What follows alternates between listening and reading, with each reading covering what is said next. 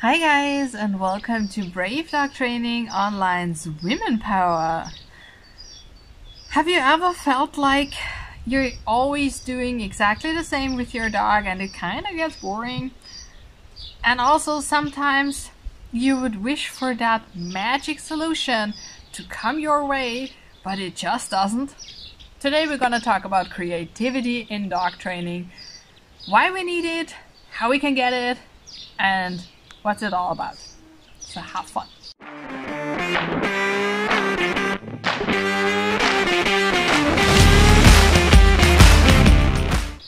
Alright, so let's start with why do we need creativity in dog training? It's not like we are the first persons to train a dog, right? It has been done a gazillion times and it's just this protocol we have to follow, and we have to teach our dogs to, I don't know, do X, Y, Z, like do a sit and do a heel and do a loose leash walking and stay home alone and go in a crate and whatever. So why do we need creativity? Well, first of all, not every dog needs every normal thing we hear out there. So, for example, I have never used a closed crate with my dogs or with my clients' dogs. Even though it's something very common to do, I don't do it because none of them needs it and it's forbidden in my country. So, this is something, when I decide I don't want to use that, but I have a puppy client and the puppy is not house trained yet, I need to get creative, because if I don't want to do the thing that has been done all the time, I want to do it differently, I have to be a little bit creative.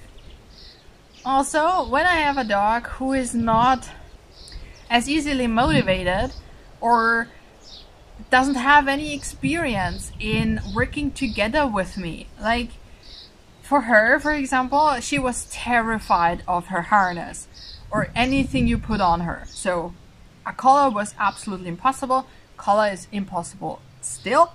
A harness isn't. We have trained that, but I would usually go at it with a bunch of treats and just reward her for coming closer to the harness and interacting with it, and then start putting it on in a very non-confrontational way.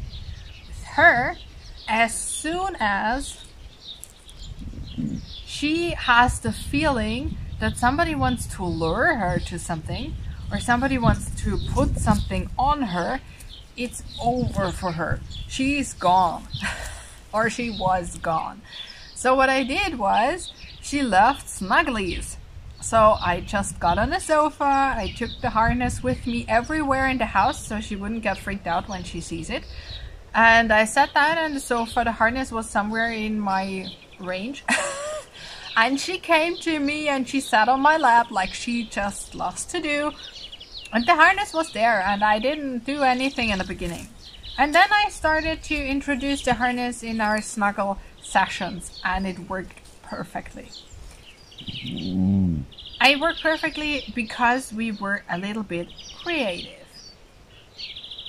Also, if I want to show my dog, my puppy, the world, if I have a dog who isn't like very well socialized yet or hasn't had any good experiences yet, I want my dog to experience life in a positive way. And that means something different for every single dog. So some dogs like to goof around, some dogs like to just interact with people, and some dogs just like to explore and sniff and do all those things. Some dogs like to do search games and anything that includes treats. And that's again something, when I'm creative, I can just try things out and see what happens, see what fits for my dog. And that way, I can also include distractions and new environments. Like, if I can picture what I want my puppy to experience in life later on, I can put that on a list. And with that list, I know exactly what I have to do with my puppy. I actually do that with my clients, and they get example lists from me, but I also want them to get creative and think about what they love to do in their lives and what they want their dogs to accompany them on or do together or whatever, and put that on a list. And then we just introduce the puppy to one thing at a time. And that's not only a good idea for puppies, also for adult dogs who haven't experienced those things. So again, what we had is, on one hand, we can use creativity to find out new ways to motivate our dogs, to reward our dogs, new ways to socialize our dogs, distractions we can include in our training, and sometimes when we, for example, live with a reactive dog or a fearful dog, we need creativity in day-to-day life. Because, for example, I don't want my reactive dog to be reactive every single day. I want breaks in between. And for that, I need to be creative and find routes or times or places where I can take my reactive dog and just have fun together, right? So sometimes it's a little tricky to get creative on your own. That's again where working with a trainer helps extremely. Together it's much easier. To talk about it is the first step, and then together we can find out so many new things, and it's so fun to do it. So why don't you write me in the comments what was the most creative thing you have ever done with your dog? And don't forget to like and subscribe if you have seen anything that helps you with your dog.